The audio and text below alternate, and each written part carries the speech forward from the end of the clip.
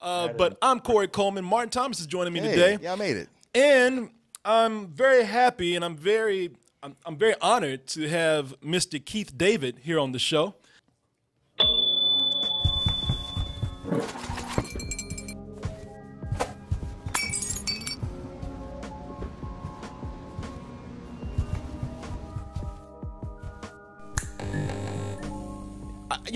I probably don't have to tell you that much about Keith David. The man is pretty much an icon when it comes to the world of entertainment, possibly some other places.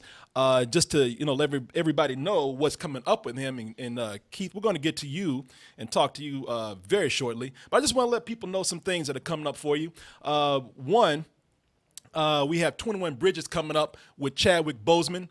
That'll be out very soon. That's the latest motion picture that he'll be in. You can see him right there. And also on his 4th season is the Oprah-produced show, Greenleaf. I don't know if you watched that. No, is that on the OWN network? Yeah. Okay. So that is coming up in its... What's that? If you don't watch it, you should. Yeah, it sounds like a threat. Accused of arson, negligent manslaughter, and still owes the IRS $2 million in back taxes. Your family is this church's biggest problem. Good to know. By the way, that is not his first time working with Oprah Winfrey. They also worked together in a TV movie, There Are No Children Here, where he played a father trying to get back with his kids. Of course, Oprah was the mother right there. I'm going to tell you something right now. You're probably one of the hardest people to interview, and that is because of your accomplishments. If you just go and look at your IMDb page, which I'm looking at right now. You mean pages? That is like reading a novel. It's like reading the Bible. Yeah, pretty much. It is like I can't even keep up with it. It's kind of hard to figure out how to put an interview together like that when there's so much ground to cover. But I'll just say this: you've been blessed with it all. You have a great voice. You got a physicality that demands authority. Yet you can be charming and sweet-natured at the same time. This has allowed you to transcend race almost with your roles. A lot of people, you just take roles that don't really depend on what color you are. I mean, there are roles that you have had like that. But I guess I want to get into the questions right now. Has there ever been a role that you turned down, maybe because it was too stereotypical, or you felt that it was a little too racial for you in the wrong way? Yes, absolutely. I made an executive decision many years ago in my life not to play a black man as stereotypical the way we have been mostly portrayed in movies and TV. And once, I mean, I don't think we need to necessarily get into specifics, but let me say, there was a TV show that had been on for maybe 12 years, and they finally, and I was living in New York at the time, and I thought, wow, it's kind of and sometimes people ask me, have you ever been on this show? And I said, no, I've never been on that show. So finally, after 12 years, I was asked to be on the show. But it was to play a man who was being indicted for allegedly raping his 16-year-old daughter, stepdaughter, and to which he completely denied it. And come to find out when they put him in jail. Now, when I read it as coercion, or there's another word for it, entrapment, because the police are allowed to lie if they think they can get to the truth. So they told this man, who had married a woman with a child, and he always wanted a child of his own, but his new wife didn't want any more children.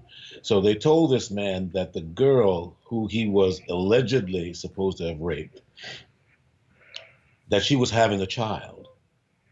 And suddenly he changed his story to say that, is she going to have a baby? Oh, and it's going to be mine? And so, I mean, it was just, I saw nothing redeeming in this man. Nothing. There was nothing. There was nothing about a man who rapes his 16-year-old stepdaughter. You can't come back from that. Yeah, that's true. I mean, yeah, yeah, it's pretty damn hard to. Nothing to exonerate. So, I remember asking one of my old acting teachers, and he said, "Well, man, it's just a part. If they offered you the part, go ahead and play the part." And and my mother was like, "Oh no, I don't want to see you do that." And I was like, "Well, Ma, I don't know, it's a part, And I finally decided it was in that category of men whom I decided not to play. There was nothing redeemable about this man. Mm-hmm. Now, I mean, there are men who are unredeemable. I'm not afraid to play that. But to add to the,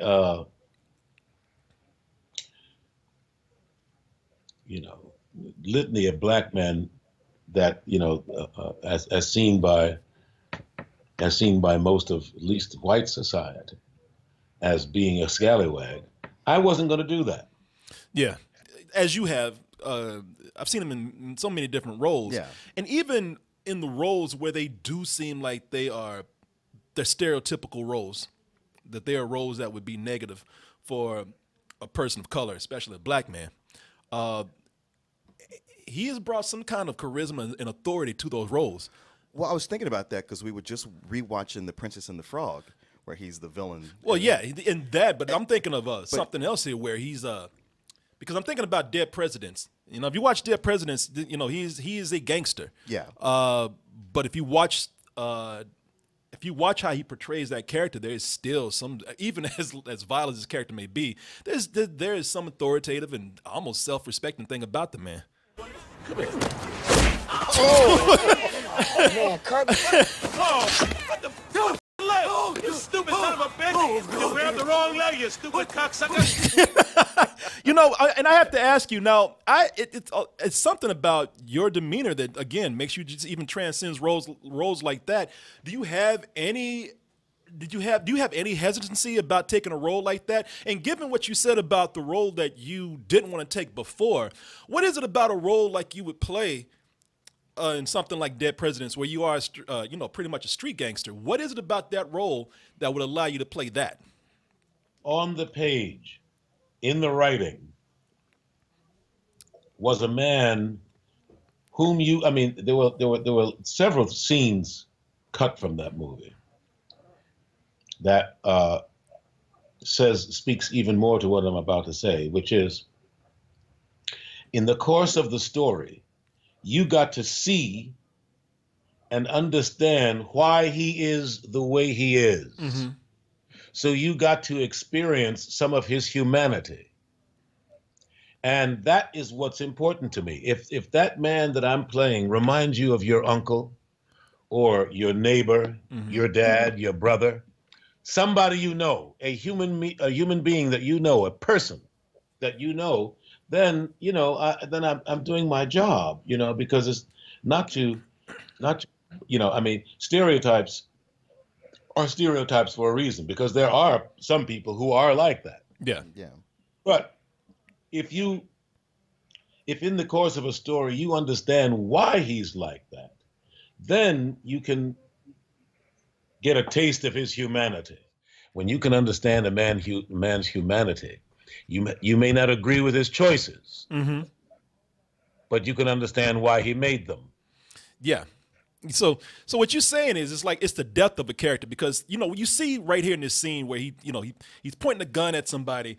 He hit a woman, but throughout the movie there is depth to this character. The character is not just a gangster; he's the father figure. He's somebody who's a benefactor to someone. So it's kind of what you're saying is it's the depth of a character. As long as that character is not shallow and a pure stereotype, then that's what appeals to you. I would put it differently, but that's a way to put it. Yeah. Well, how would you put it then? As I was just explaining. You said it the way you say it, but that's true. If I can find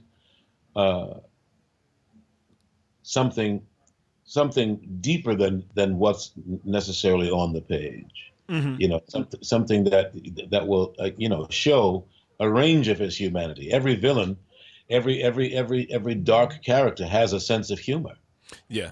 It may be dark as hell, but it's there. You may not like it, but it's there. Every bad guy had a mother.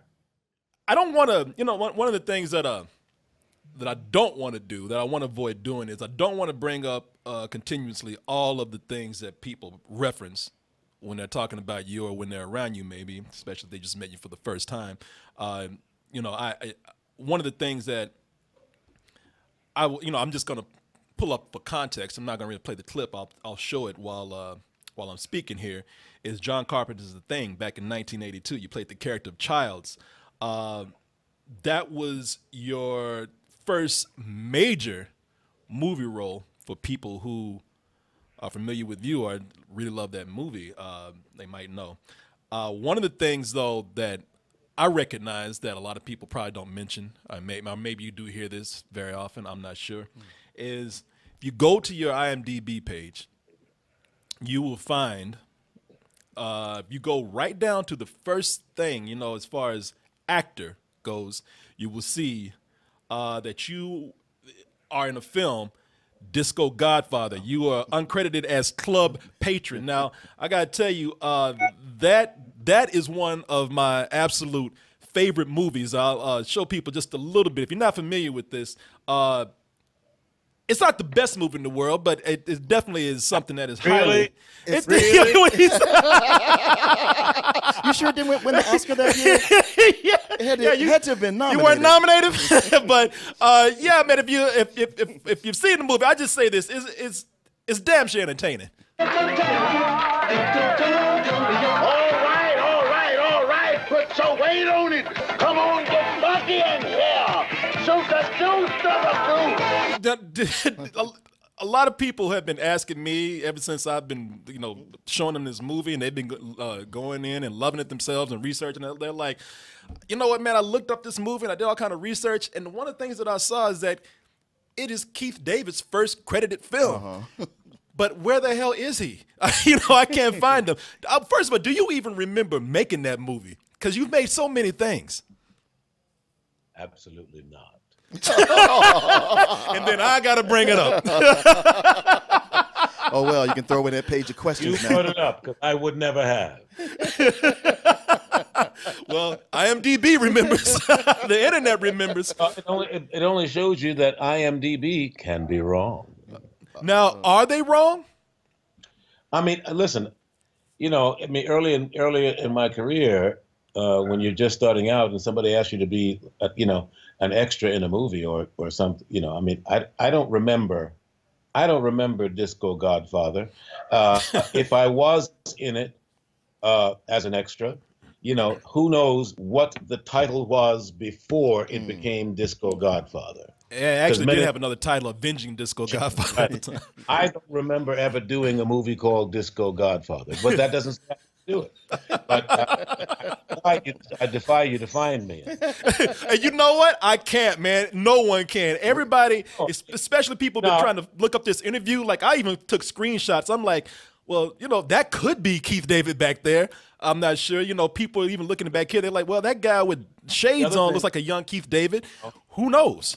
I am not the only person who, and that is not the worst movie I ever been cut out of, or the best. We talk about things like the Thing from 1982, which again is a John Carpenter classic. Again, where people remember you as the character of Childs, where you had a lot of memorable scenes. Not, you didn't have a whole lot of dialogue and a lot of scenes, but you had some great moments, especially at the end with Kurt Russell. You the only one who made it? Where were you, Charles? Got lost in the storm. It's a great scene because it does play on the theme of paranoia in that movie so well, and it's still to this day ambiguous. Even John Carpenter said, "Whatever you think you know about this ending, you're wrong. No one knows." Well, it's also special because it's one of the few movies where a black guy lives to the end. Yeah, I was just going to bring that up. That is one of the. I think that is why a lot of people also love that movie, because you know, again, adding to your character in this film, yeah, you know, a lot of people, even at that time, were just happy to see, even if it's an ambiguous ending, they were just happy to see that you made it, man. Well, that was a great thing about doing that movie as well. It was my first movie, really. And I lived. And you know, you know, in terms of, you mentioned stereotype, in terms of our history in movies, especially in horror movies or sci-fi movies, we never live to the end. We're always the, you know, almost the first to be gotten rid of. Yeah. I'm sorry, I can't think of it right. What was the movie I did with Vin Diesel? Vin Diesel. Vin Diesel? No, not the Chronicles of Riddick, the first one. Pitch Dark. Oh, Pitch Black. Pitch Black. Pitch Black. And, you know, it's very rarely mentioned when we talk about it, but when you think about, we're leaving the planet Earth to explore territories in space. And the one religion that survives is Islam. That's right. That was your character in the movie. Yeah. We go, and Islam, you know, goes out into the universe. And in Pitch Black, I did survive. I mean, I died later on in Chronicles of Riddick, but I did survive. That's right. Yeah, you survived one movie. That counts for a lot. Yeah, it does. Well, now he's got two. And he was a Muslim. So you know that do you is that something that appealed to you in the script when you saw it too? Was that a big did that play a big factor in you choosing that part? It played a factor. I mean, you know, I loved it. I mean, first of all, it gave me a chance to, you know, to really be a character, because I really wanted to. I mean, I started studying Islam. I started studying Arabic, because I really wanted to at least I wanted to be someone who spoke English as a second language. Again, you know, you have been someone who again has transcended a lot of images for Black people and people of color at that time. Now, here's something interesting. So, you know, you come from The Thing, which is 1982. Now, in 1983, you go and you do something that a lot of people might assume you would have done before The Thing, because for one thing, you know, in The Thing, we see you as this you know, this tough guy, the imposing guy, again, a guy that's able to take care of himself with authority, and then you turn around in 1983 right after that, and we see you playing the kindest, gentlest, sweetest person on one of the kindest, gentlest, and sweetest shows, Mr. Rogers. Hi. Hey, Salami. Hello. Hi, I'm Keith. I come to collect from the... See, I thought you about to beat Mr. Rogers' ass. You know, I come to collect my money. You have been paying. Even Mr. Rogers looks terrified right now. Your envelope was light this week. I'm Fred. Glad to meet you, Keith. And this is Brandon. Hi, Brandon. I'm going to collect all the money you put in. Kids like, take it. I'm not gonna stop you. You know, that's also you. You in the land of make believe. You know, a character there. You know, with the puppets and everything. How do you go from? Because some people even look at it like, okay, you made this big movie. Your next project is going to be a big movie, and it probably was. But a lot of people might even wonder, how do you go from make that transition from doing something like a horror science fiction film where you play a tough action guy in The Thing, to doing something like a kid show such as Mr. Rogers? What you're asking me about is the course of my career. Over the course of a career, you do a lot of things. I didn't make any decisions about, you know, I'm not going to do anything but play lead parts. I'm not going to, you know, I'm only going to play black man. I'm only going to play roles that I didn't make any of those kinds of decisions. You know, when you ask me what I like to do or what I like to do best, I like to work. And Mr. Rogers was the sweetest, most gracious man I've ever met. He was just a wonderful guy. And when you think about it, Mr. Rogers was a Presbyterian minister. Mm-hmm. And his ministry was to children, you know, like K through 6th grade. He was just remarkable. I mean, I felt really honored to be on that show, because I had a friend at the time who had what we would now call autistic. Mm-hmm. In those days, they called him hyperactive or something like that. Yeah, yeah. And he was one of those kids who was like all over the place, busy, always talking, always, you know, running around. But when Mr. Rogers came on, he was riveted to the television and listening intently. That's the effect that Mr. Rogers had on him. And if you came into the room that he was watching the TV and made a sound, because if you said, you know, Brian, it's time to eat, shh. Mr. Rogers is on. And it was incredible to see that. I think that's a real honor to have met Mr. Rogers. I think out of some of the things, out of all the people that you would actually mention throughout your time and your career, a lot of people would be like, wow, that's amazing that you actually were able to, at some point, interact with Mr. Rogers. Mm-hmm. Well, I think so. And then one time I ran into him on the street sometime after that, in Soho, I think it was. Mm-hmm. And he remembered me, and he was so glad to see me and to say hello and remind me about what a good time it was to have me on the show. And I just felt so honored.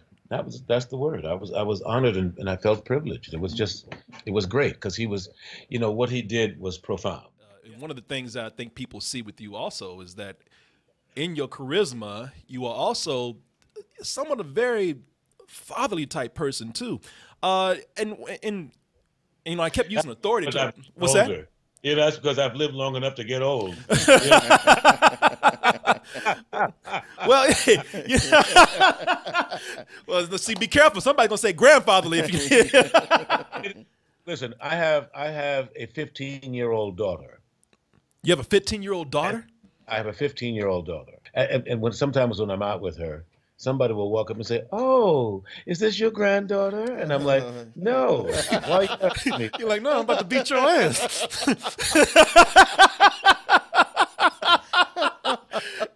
Hey, man, I gotta tell you, that is good for me to hear, because I am 47, and my wife, she is on me right now. She said, "We're gonna work on these kids. We're gonna have at least one." And she's looking at me like, "Hey, you know," and I don't know if you're gonna be up for the job because you're nearing 50. Now, you know, I look at somebody like you, and I need to play this interview for her to see. I mean, listen, because my I think I was 47 when she was born. Okay, well, there you go. Well, that means time's up, Corey. Yeah. You best get on it. But see, having money helps with that. You know, when you ain't got no money like me, it's a little bit hard. and that's all relative, isn't it? Yeah, it is. It is. Hey, I'm working on it. If you wait till you have enough money, you'll never do it. That is true. I guess I better end this interview and get home. Do some work. Now, you know what? You better talk to your lady about that. Yeah. Oh, believe me, she's talking, man. She's talking right now. I want to get into your voice work real quick, because with your voice work, which you have also received much recognition for, from doing narration to commercials and documentaries to doing what a lot of people across many generations know you doing, voices for animated films, in video games. You know, like, of course, one of your biggest things here we're showing is Dr. Facilier from The Princess and the Frog. This is an amazing character. This is one of my favorite Disney villains that I've ever seen here. I suggest we move on to a less. Don't you disrespect me, little man. Also, you know, Gargoyles is a very popular animated show, also from Disney, that he is known for. Also, to let people know, we have him returning to the character of Spawn. He voiced the character of Spawn on HBO. Yeah, that I remember, but I didn't know he's coming back. Yeah, he's coming back, but he's not coming back in the show. Now, maybe, I don't know. They might be some of the Spawn project, but he is doing the voice for Spawn in Mortal Kombat 11, March 17th, they're releasing the pack that is coming out with featuring so many of the different villains. I gotta tell you, one of the things that people don't mention, I think you don't get enough credit for being Black Panther. Everybody remembers that other Black Panther, but people might remember, man, this dude was Black Panther first. Totally. My father gave his life to stop you, Claw. And now his son is prepared to do the same. Jeez. You watching that cartoon? I'm like, hey, man. He's scary as hell in that, man. I thought you should have played T'Challa's father in the movie that came out from Marvel, because you did, I figured that would be a no-brainer. You ever get producing it? What's that? I said, too bad you weren't producing it. I would have had a job. Hey, man, I put my hat in the ring. They didn't listen to me, but I got your back anytime. Once they start listening. I appreciate it. Keep those cards and letters coming. Yeah. Now I got more reason to work. I don't have to do it just for my wife. Now I got to work for him, too. I was wanting to know if, playing, when you're doing voice work, it seems like even in that area, it transcends race even more, because at times you don't even play a human being. You're getting cast really for your personality and your voice in that. I don't know if you feel like it's as liberating as the way I'm saying it. When you're voice acting, unless you're playing a character of a particular ethnicity for a particular reason, then anybody can play anything. Now, having said that, actors act. At the same time, because of the history in this country of white people playing black people stereotypically, mm-hmm. it is not going to fly in this day and age for an actor just to be an actor. So for a white actor to play a black role, when you have a black man that can play it. But there, there are some pieces that address the humanity of the character. So it doesn't matter what ethnicity the actor, especially when you're doing animation. Mm-hmm. But in these days, if the character is of a particular ethnicity, why not find an actor of that ethnicity to play it? And I say that because we have been so culturally polarized. I can engage my creative imagination differently because I'm not glued to my body. Yeah. I have there is the I always like to see an image of the character before I start voicing it, because if sometimes you'll start to do something, and if I knew he looked like that, I might have put a different spin on it. Yeah. So it's always helpful to see that first. I'm interested in how you make the decision to what you'll lend your voice to, because, as I said, there's been so many things, things that people would figure on, commercials, documentaries, shows, and things of that nature. I was really surprised to hear your voice pop up on an album. The latest Chance the Rapper album,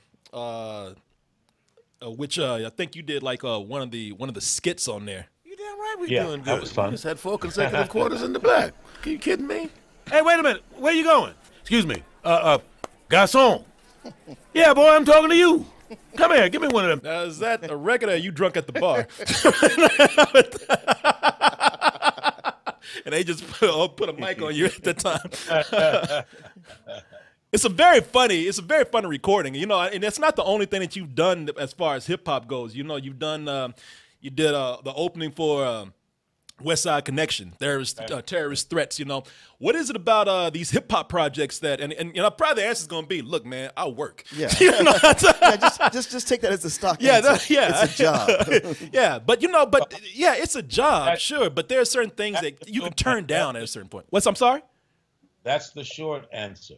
The more involved answer is, I listen to some hip hop. I don't like all hip hop, Mm-hmm. And mostly because when it's denigrating to women and calling women all kind of names. I'm not going to pay you $20 to be assaulted as such. Yeah. However, when it's more politically oriented and smart, I love Ice Cube. Because it's not it ain't just cussing for cussing's sake. It is not just sensationalist. To be sensationalist. He's not doing it just for the effect. He actually has something to say. I did not know this, and I don't know how many people knew this. I don't know if you knew this, Martin. But I talk about a man that is blessed and has it all. Now, this man is born with a look, a voice, a charisma. A charisma. If that wasn't enough, I don't know how much he paid God to give him all this, but this man, he also can sing. Mona Lisa, Mona Lisa, men have named you. That is amazing, man. That is amazing. I know he sings in The Princess and the Frog, but I had no idea that your voice had that kind of range. It's so close to Nat King Cole.